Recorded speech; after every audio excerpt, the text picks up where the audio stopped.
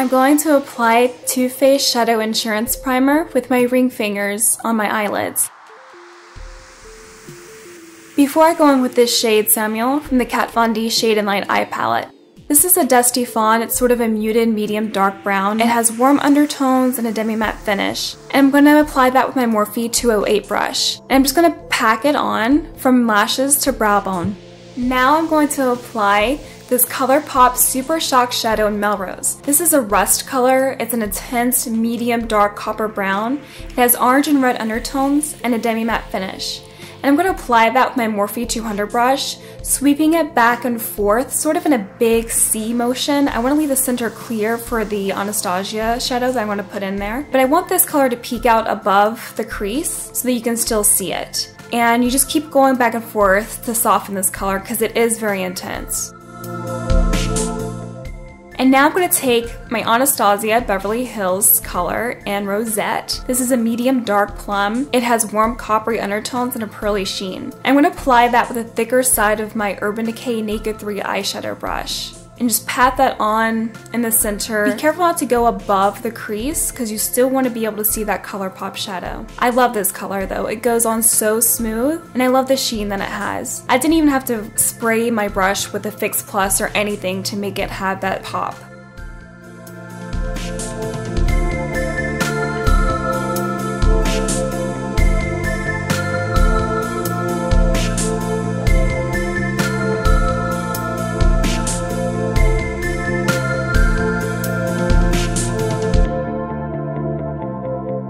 And now I'm going to go back in with that Morphe 200 brush and I'm going to blend and blend. Back with my Morphe 208 brush for any cleanup and to keep under the brow area bright.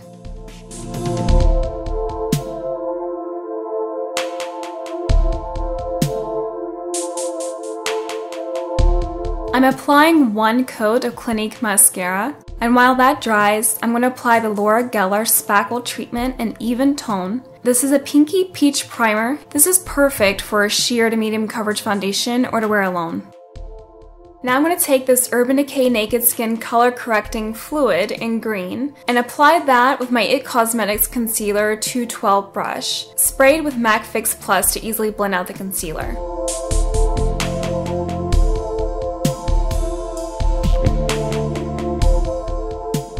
Then I'm going to layer IT Cosmetics Bye Bye Under Eye in neutral medium. This is thick, so I use my concealer brush to spread it evenly where I've dotted it. Then I go back in with my fingers to pat and smooth it out. I love this concealer. Sometimes I wear it by itself. It has such a natural radiance to it. It is really thick though. You could wear it as your actual base if you wanted to. Taking some of my favorite lashes by House of Lashes. These are in Featherette. I'm going to apply that with Duo Brush On Adhesive. I like this glue a lot better than the tubes. It's not as thick a formula, it smells better, and it's easier to control. And you can find that at CVS or Walgreens. I finally got Thunderstruck eyeshadow by Kat Von D. I snapped up the last one in Raleigh the other week. This is the perfect inner eye highlight, brow bone highlight, sometimes even pop that on my Cupid's bow.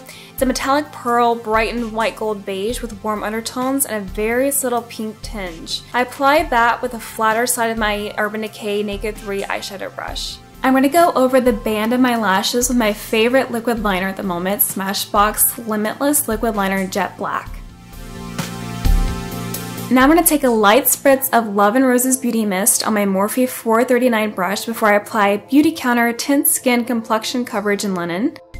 And I love the BeautyCounter foundation. It's sheer, but it gives the perfect amount of coverage, and it also really brightens up the skin. And I love it because it doesn't have a bunch of harsh chemicals in it. I've been using it for almost 6 months now, and my skin hasn't been breaking out as bad as it was before.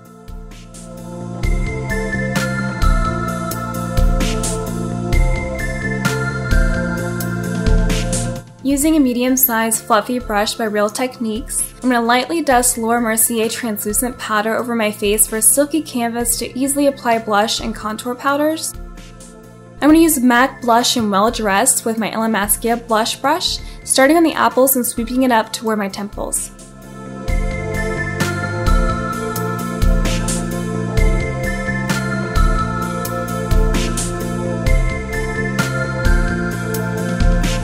clean it up with my foundation brush before I go in with these two contour shades from Anastasia Beverly Hills Contour Kit in light to medium. Recycling my powder brush for a soft, focused, subtle contour rather than a structured one.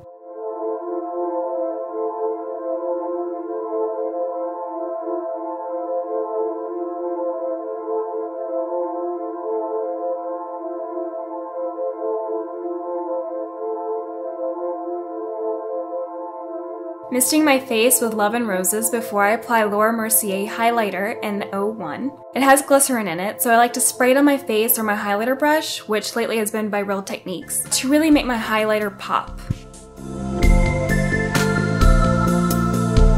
Using Brow Definer Pencil by Anastasia Beverly Hills in dark brown, I'm pretty much just going to follow the natural shape of my brows.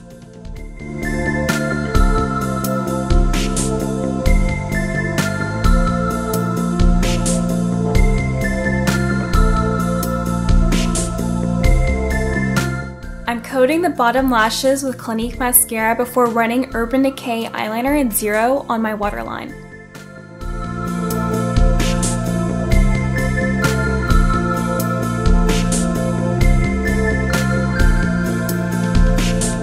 And then I'm going to prep my lips for a double dose of Anastasia Beverly Hills Lip Rio with my go-to lip balm by Jack Black. You really want to make sure your lips are smooth and moisturized before you apply anything matte. The first coat of color is Anastasia Beverly Hills Liquid Lipstick in Rio. I never stay inside the lines, especially with liquid lipsticks, so I'm going to clean up the edges with my concealer brush and Urban Decay Naked Concealer in Light Warm.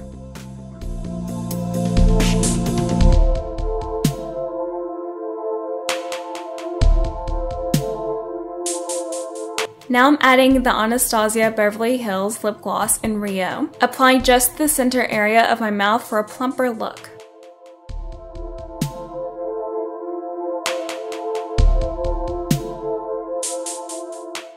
I'm giving myself a kitten eye with the Smashbox liquid liner and connecting it with the outer corner of my bottom liner for an almond-shaped, wide-eyed look. Finally, I'm setting my brows with the Anastasia Beverly Hills Clear Brow Gel.